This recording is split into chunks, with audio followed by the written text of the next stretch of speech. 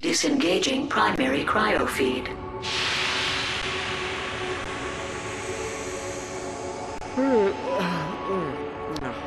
Clank, get the light, would you? Huh? Oh boy. Clank! Where are we? I do not know. Have you located Qwark? Little help here? Someone? I think my thing is broken. Oh, perfect. Can this get any worse? Oh, Lance, kiss me, love me, hold me like you used to before you became a flesh-eating zombie. Qwark, would you? You twit! You dare lay your squishy hands on me? If I get down from here, I'll rip you in half! Excuse me? What you doing up there? Hey! Hey, little girl. Can you get us out of here? Aye, aye, Lumbax.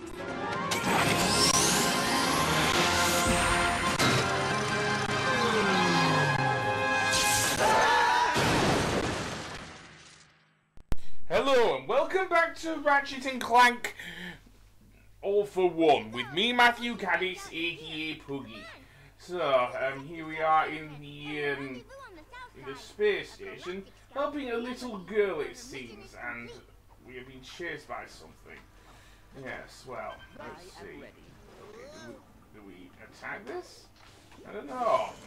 But yeah, I'm getting flashbacks to Size Matters here, because in that game what we had to do is, well, move. Why am I standing still here, game? When that drone reached for the Zabru. Seriously, I don't know what's going on. Anyway, back to what I was saying. This game is reminding me heavily, and I do mean heavily, of now Size Matters in terms of story. Because in that game we had to help Luna for the first few missions before it turned out she was a technomite. Anyway, we get a checkpoint here. Again, that was a thing previously. I don't know what the hell I was doing there, but there we go. Also, yes, Qwark and Nefarious are also now playable, for better or worse. Given that I like both Qwark and Nefarious plus Ratchet and Clank 3, that is a thing, so yeah. And Nefarious is also my favourite villain from the Ratchet and Clank games. Again, what the hell? What happened there? I meant to swing. Okay, swing it. And of course, Qwark. I do like Qwark more as an imbecilic hero than as a, dare I say, as an evil villain, because I mean, Qwark has always been an imbecile, to be fair, but yeah. But anyway, anyway, we are being aided by little Susie here, so yeah, and she will help us. Apparently she's a scout. Oh, something like that. Thankfully she isn't as incompetent as another space-based thing, namely the Galactic Rangers from Ratchet and Clank 3. So at least that's something. Again, we are still having the same gameplay as before, although I will admit this is less annoying than the first one, and she is actually using some sort of gadget named what looks like the suck cannon from both Ratchet and Clank 1 and Ratchet and Clank 3 up your arsenal. So yeah, but that being said, now we have to get over here, and it's more swing shotty, is it? So be it. So square button, please. Yes, and apparently I missed. Okay, Clank, can you pick up the slack? Oh, never mind, I regenerated. Yeah, I'm convinced this. In fact, I got it wrong. This isn't trying to be Call of Duty at all. This game is trying to be like Skylanders, minus the functionality, obviously. Yes, if you recall, Skylanders is a series that came out after, dare I say, after Insomniac, not Insomniac, after Activision decided to make Spyro after they finished the rather god-awful, in my opinion, Legend of Spyro series, and tried to make it into some sort of Toys 2 thing game. It was one of the first really big Toys 2 game before they actually redid a remake of both Crash Bandicoot and Spyro, which I honestly like a lot better than Skylanders. But yeah, that's what this game reminds me of.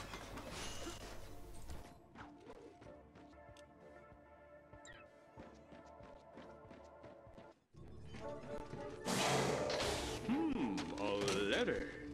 And it's written in macaroni. Dear Lombax, these Vac-U's will come in handy. Love, Susie. Let me go, you half-wit! Oh, I'm trying. Maybe if I just... Miserable, stupid, incompetent! Please, we must all stay calm. We are going to have to work together until we find out where we are and how to get home. Clank's right. For the sake of our own survival, and for drama, we must set aside our petty squabbles and act as a singular unit. For now. Well, here you have it. I can't believe I'm agreeing with Qwark, but yes, we do have to act as a singular unit. That's the name all for one. So now, you get behind me, Clank, and we will warp then. Indeed, to this sector. Okay, this game is getting a bit more interesting. After the first level, which was mostly fighting off a frigging Zagroot, what do we have here? We have some sort of robot with what looks like a suck cannon. Yeah, seriously, and he's got running his own incinerator. Okay, fine, that is the thing. Okay, and in this case, the thing is called the Vac-U and not the thing. Okay, fine.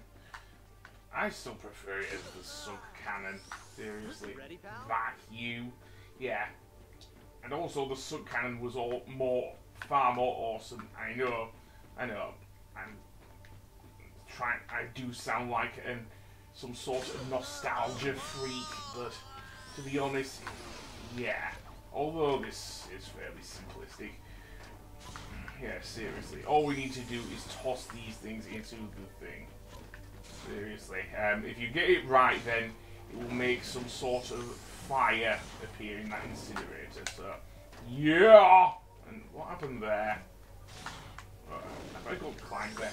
Oh, sorry about that. I do not want to toss my robot buddy into the incinerator. There we go. So that's one more. Yeah, this is fairly simple, really. Again, this is still near the beginning of the game, so that's fine.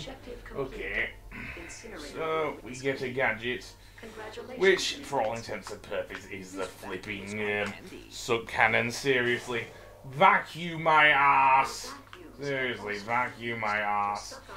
It is the suck cannon, albeit less effective than last time. It will only suck up certain things.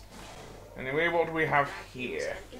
Usage of the Vac-U to actually get rid of enemies and open doors. Okay, well, we did see Susie use it earlier, so let's see if we can use it here then. And what do you know, falling platforms? A staple of any good platformer and bad platformer. So yeah. Although these ones only come up, so maybe not. Okay, now we have to team up to hold our Vac-Us to open the door. So do that, and that should open the door. Okay, that's area 3 done? I think so. So can I get through, please? And what do we have here? Some Pokemon rejects, I guess. Seriously. Okay. Creatures, apparently they're called. No, that's a game from the 90s, man. That is from the 90s. So where do I have to put the critters? I don't know, so let's see. Okay, I'm getting nothing here. Okay, I have to suck them up, that's all. Again, fairly simple. So now, oh, I just found a Clank there. I don't mean to do that. So let's see. We suck that out. So I'm guessing it's more toss the bombs into the incinerator again. Ah, so be it. Where's the third one then? That's just a question. Is that? No, that's a gold bolt! Yeah, this game has gold bolts as well. Okay, you do it, Clank. Oh, you're almost there. We're there, Clank. Almost. And there's our gold bolt. Although in this case it's called a hero bolt, but bloody hell, it's a frigging gold bolt. Seriously. Its colour is even golden. Yeah, it's a gold bolt. Seriously. And I cannot pick it up. Do I need to use the Vac-U? Yes, I do, apparently. Yeah. Oh well, so be it. Again, different engine to the classic Ratchet game. That may well be inevitable. As bad as that sounds, as I say. I still don't like this game that much compared to the likes of Tools of Destruction and A Cracking Time. And I guess also Quest for Booty, but Quest for Booty was only a short game, to be honest, compared to the length of A Cracking Time at least. So, let's see. Get these here, very good. And then I am going to see this. Okay, so now we have to send Clank over to the other side. Again, something that was a thing in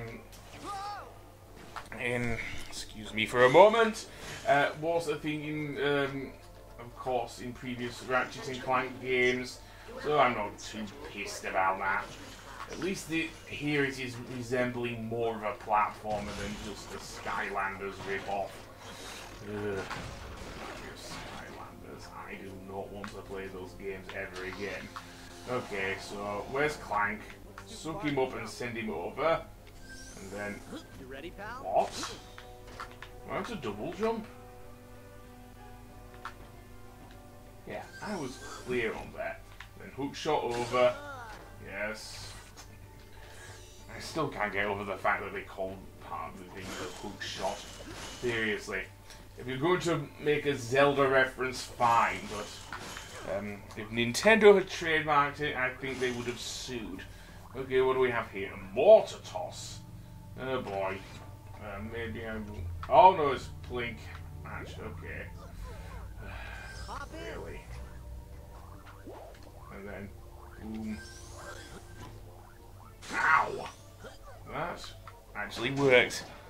Yeah, that's a very weird thing there. Oh, never mind. One of these guys. Seriously, these robots are they actually animals that live here? And is this game making a Metroid reference? Seriously, that reminds me of Mother Brain. Both with that and Gaia, but never mind that. Apparently, what do we have here? Some sort of gadget here. Which stuns people. Okay, apparently a Vac-U can revive people. Fine, I guess. Yeah, I cannot not think of a frigging thing with regards to the Vac-U. For all intents and purposes, it's a sub-cannon just downgraded to a throwing mechanic or something. Ow. Okay, Clank, can you actually... Thank you. A little help here, guys? Apparently, Vac-Us are also quite, things. Okay, that's Area 5 done, so that is a complete gadget certification, it seems. So now what? More critters. Again, fine, I guess. I don't know why we need critters, but... Hero Bolt! Yeah, for all intents and purposes, it reminds me of the thing. So what do I get? I don't know. I did not change Ratchet's skins. It'd be very nice if he actually got some of his skins from previous games. I wouldn't mind him wearing anything. Okay, is this another case of avoiding... Okay, no it's not! It's not like the taxi segment from Luminopolis. Anyway, we've met back up with Susie here, so that's good. So let's see, how do we wait till she opens up? Defeat the minions. Unless, thankfully they're not the little yellow Tic Tacs from Despicable Me, but actually the things.